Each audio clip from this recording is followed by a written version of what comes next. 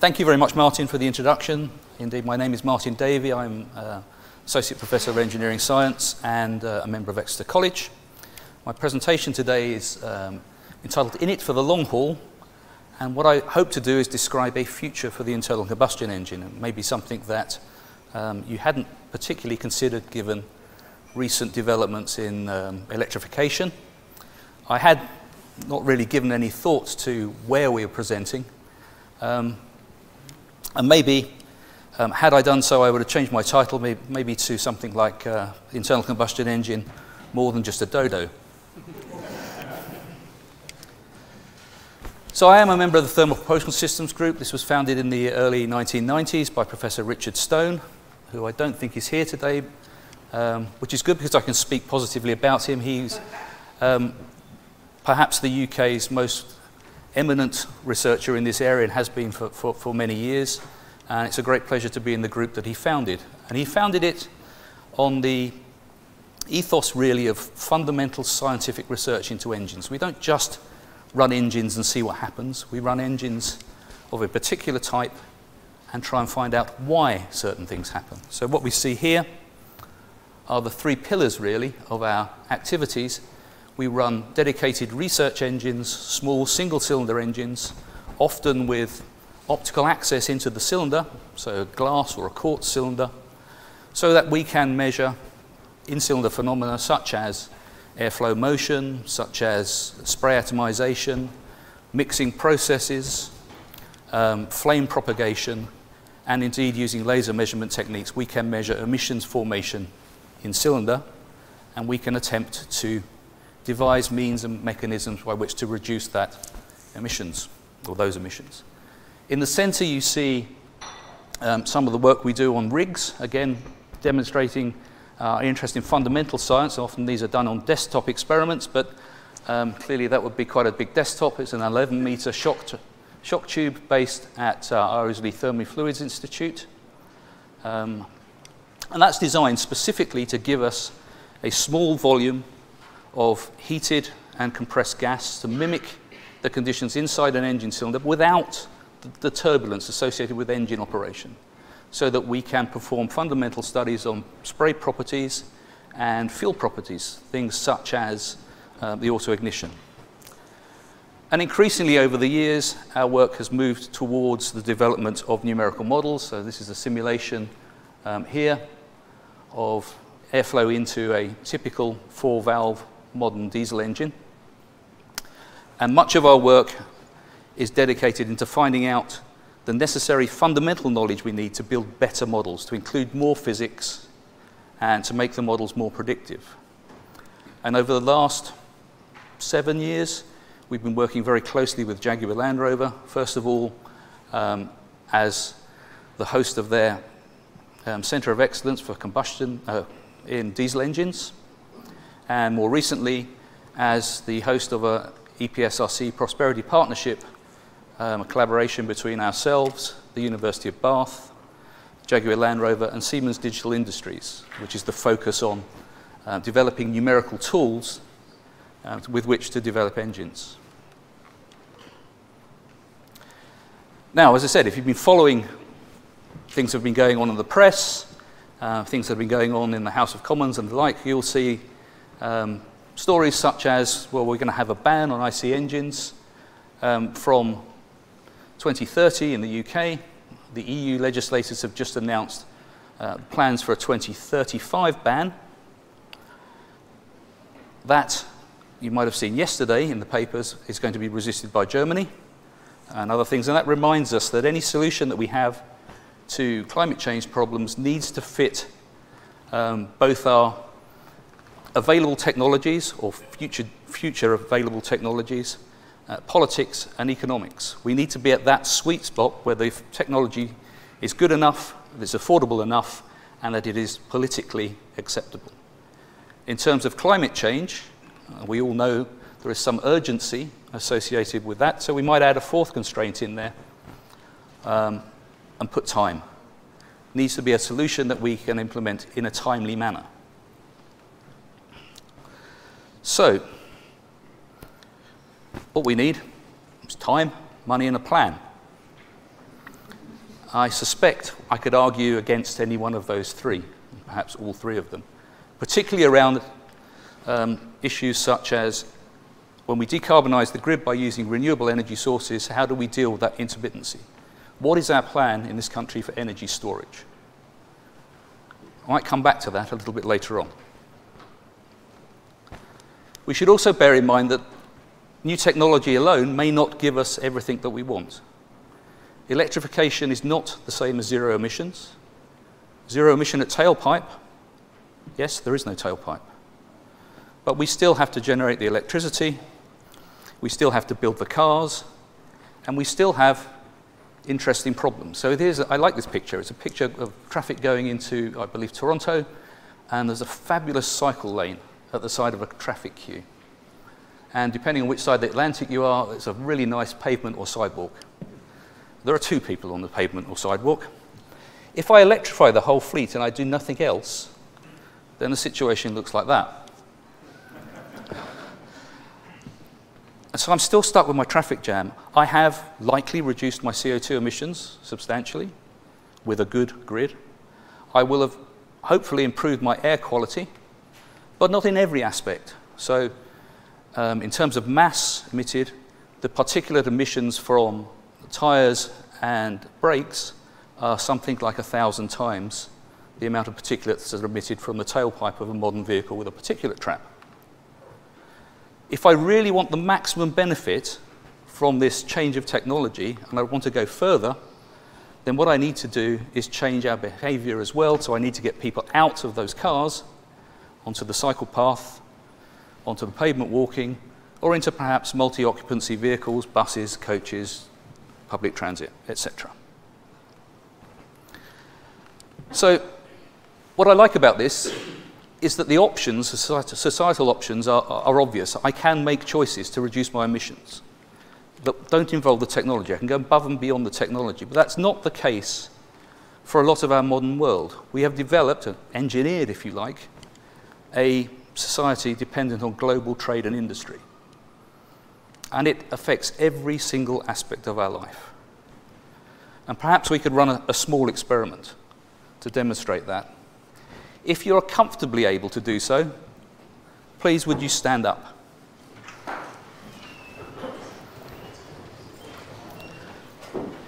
And then what sort of things might we really need?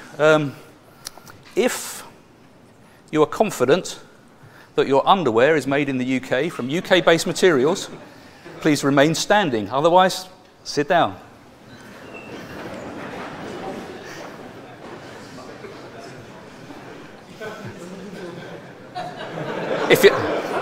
If you're not sure, you'll probably need to be sitting. Otherwise, there may be an inspection.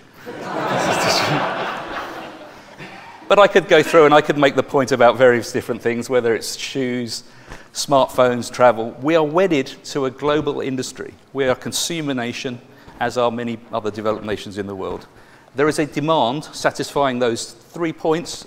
There's a demand, and one of the bits of demand that we have for technology is economy.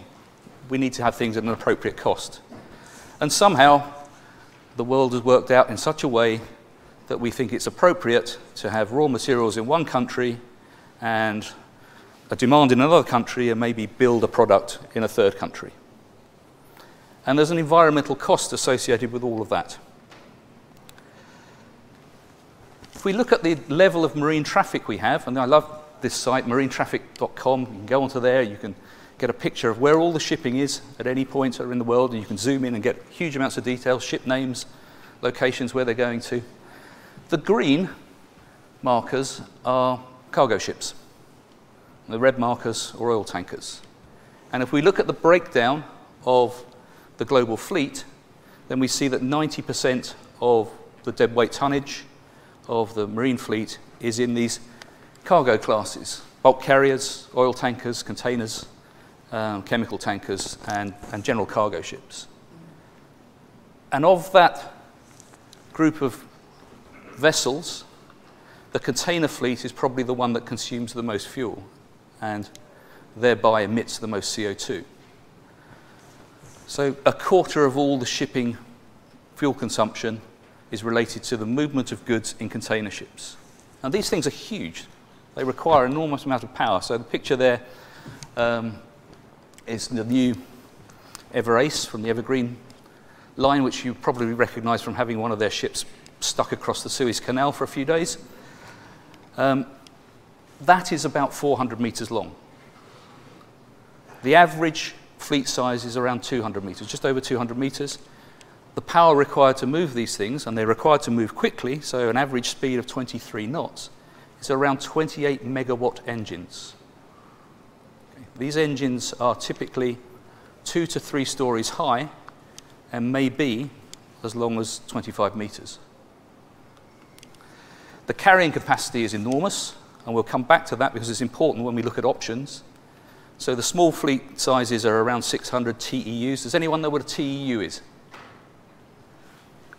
20-foot equivalent unit? Exactly, a 20-foot equivalent unit, so a measurement of container size, essentially. The big ships, like this one, the newer ones, they will take more than that 1450 that I've got there. I think the top number now is around 21,000 TEUs being carried on a single ship on a single voyage. In terms of where we are in terms of CO2 emissions, if international shipping were a country, we'd sit around 6th. And alarmingly, the demand for international shipping is growing at approximately 3% per year. So by 2050, we're 2.5 times, 2.4 times, I think, more shipping than we have at the moment. And of course, if we don't do anything about how we drive the ships, then our CO2 emissions increase accordingly. Now, this is a recognized problem. The International Maritime Organization took steps a little while back. They announced some targets, 40% reduction of CO2 by 2030. By 2050, a 70% reduction in CO2. And it's great to have targets. How do you meet the targets is a different question. These ships are significant investment, 120, 130 million pounds for a container ship, big one. Dollars. They're often built around the engine. We can't just slip a different engine in or out. What other technologies do we have available to us? Can we electrify the fleet? What we see is the emissions are from the long journeys, from the deep water fleet, by and large. There are efforts to electrify close to shore and inland container shipping. The Yara Birkeland, launched in Norway last year, I believe, it's a fully autonomous electric container vessel. It has a range, or is designed for a journey of 12 miles and carries 120 TEUs. Inland, in China, on the Yangtze River, there's plans to have a ship that will take 600 TEUs. So we're getting up there in size now. Its range is somewhere in the region of 85 miles. And so there are plans for battery swapping. Batteries in large containers, and you swap them in and out at different ports as you stop. But in terms of practical ways of dealing with this international trade across oceans, it's not an option. Is a fuel cell an option? Perhaps, although it would be very hard. It's a hard, robust environment. It would be very hard to persuade people to invest in these ships with an unknown technology. So the IMO said, under every scenario that we can look at for 2050, we need to be using low-carbon alternative fuels in engines. The future for the internal combustion engine. What fuels do they propose? Well, all the usual suspects. You'd have seen all sorts of people talking about decarbonization of all different sectors of transport, and these fuels always show up. Green methanol, green methane. The particular one of interest to the marine industry at the moment seems to be green ammonia. And when I say green, these are e-fuels, essentially produced using renewable electricity, perhaps at a time when we can't be using that electricity directly when we're generating it. Maybe that's a good use for storage of renewably generated electricity. regardless of the fuel we choose, we have some common problems. Cost. We're all about cost here, aren't we? We're producing goods that you want to buy at a price that you are prepared to pay. And the cost of the fuel and the transportation is a major factor in that. These current engines use residual fuels. The gunk that's left over after you take off the nice high distillates of gasoline and the medium distillates of diesel and marine diesel. The gunge that's left at the bottom of the pot is cheap and is used to power these vehicles. We need to have new fuels that will compete on a cost basis. We need to have fuels that will be better on an environmental basis, and we need to have large-scale availability. Ammonia is attractive to them, they say, because we already have a large ammonia industry who know how to move things around. But conventional ammonia production uses a lot of energy and produces a lot of CO2. If we're to power our fleet with green ammonia, not only do we need to make that green ammonia, we need to make it in a much larger quantity. So the estimates from Lloyd's Registry are that we need to double the ammonia production to have a 30% fleet penetration of ammonia vessels by 2050. The other challenge, and this is where we get back to engines and my research, we talked about the fact that we're working on models. A lot of our research is fundamental science to give us the means to build new and better numerical models. We have aspects of these new fuels, whether it be ammonia, which suffers from poor ignitability, some really slow burning velocity, has some nitrogen attached to it naturally, so we have NOx emissions. It's toxic and corrosive. I could look at hydrogen that has a really fast flame speed. Our biggest problem there is not poor ignitability, but stopping it going bang before we want it to. How do I deal with these things? We've got lots. These are problems we've addressed conventionally with diesel and heavy fuel oil and gasoline. We have ideas and ways to do it. How do we prove it out? Well, one way I don't prove it out is experimentally. I could go to our head of department and say, Ron, please got to have a new test cell. My engine is 3 stories high. This is to scale for the little person on the top. It's 30 meters long. Can I have the entire Keeble triangle? Because I actually need all the ancillary stuff to run this engine. I can have bedrock, thank you very much. So the reality is we develop these things in simulation. And the problem in moving to new fuels is that we really don't have very good predictive models for lots of key processes, whether it be atomization, whether it's gas mixing, whether differential diffusion of hydrogen might be significant, for example. Heat transfer models, often they're correlations based on existing data from gasoline and diesel. And the combustion process itself, when the fuel auto-ignites. We have a lot of experience with gasoline and diesel, and we fudge these models, we tune them to certain parameters, matched to experimental data, which is fairly easy to get if your engine's only this big. Less easy in that particular case.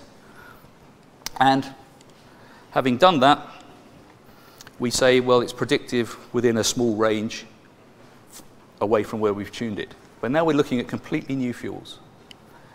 So we need significant investment. And really, that's my conclusion. It's a non-technical presentation because I believe that the way the world is moving, we tend to forget about things other than personal transportation. And transportation, as we'll hear about aviation, transportation is much more than that. If we do nothing, it's predicted with the decarbonization of other sectors, the freight industry, the shipping and aviation, will form 40% of global total CO2 emissions by 2050. We can't electrify, we know that. We can possibly use these, well, we can definitely use low and zero carbon fuels. There's still questions as to whether we can supply enough and what fuel that would be. But what we urgently need to do is to continue the work that we're doing at the moment, just with a different application, and develop improved and new numerical models. And to do that, rather than ramping down our IC engine research, which when we look at the passenger vehicle market might seem the obvious thing to do, this is exactly the time we need to be ramping up our research in both facilities and people. And with that, I will leave you and be happy to answer any questions that you might have. Thank you very much.